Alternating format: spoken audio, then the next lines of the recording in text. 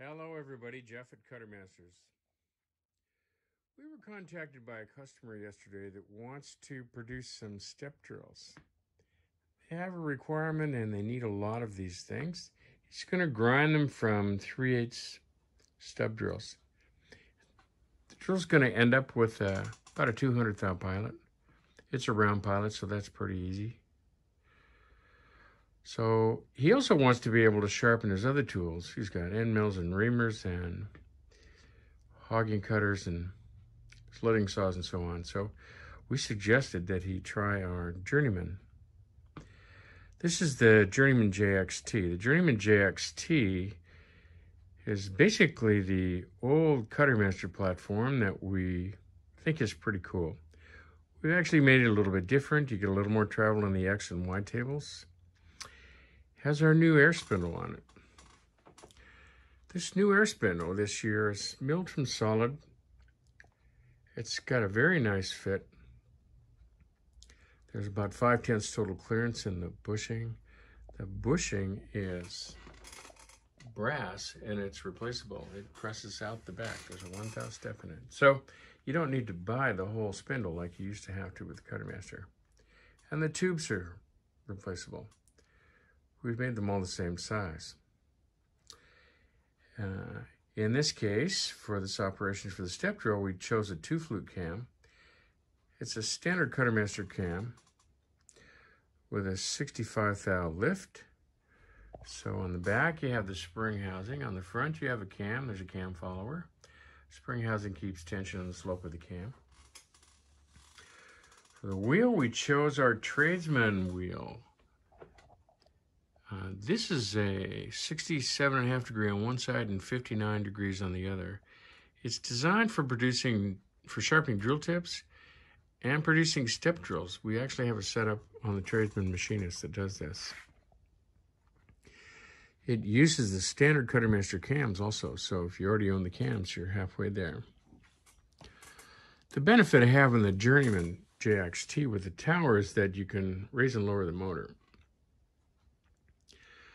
This is a pretty nice setup because, well, in this particular case, the relationship between the wheel height and the tool height is kind of important. You can adjust the heel clearance on the drill. You know, that's the clearance behind the cutting lip. It should produce clearance even if you're down on center, but we were trying for a little more aggressive grind to start with, and then we can adjust it once we get set up. This is a plated bond wheel. We have it, there's a lot of settings on the new Journeyman tower. So we have the wheel set to level. That's pretty much on 0. There's a scale down there, that's centered. The spindle is straight.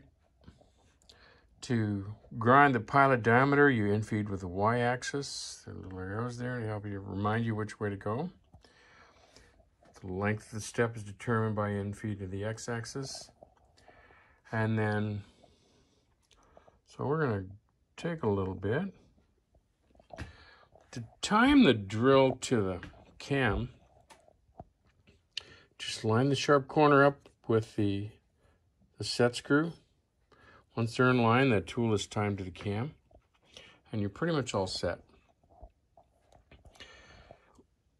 This is our DC whisper drive. It's pretty quiet. These plated bond wheels are very aggressive, so you'll remove a lot of material very fast, so you don't actually have to lean on them to cut much. In this case, we're going to set it at about 1,000 RPM.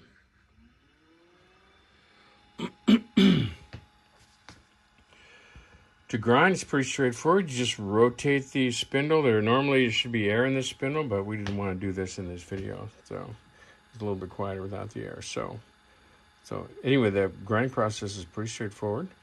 You don't need to go very fast. If you're looking for a good finish, well, just take a light cut for a finish cut.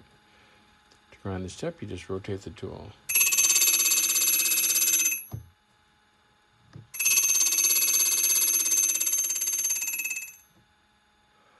That's pretty much all there is to it. We think this is going to do the job for them. We're going to deliver it tomorrow. Thanks for watching. Any questions, or if you want to find out more about this machine, just send us an email, cuttermaster@gmail.com. Thanks for watching.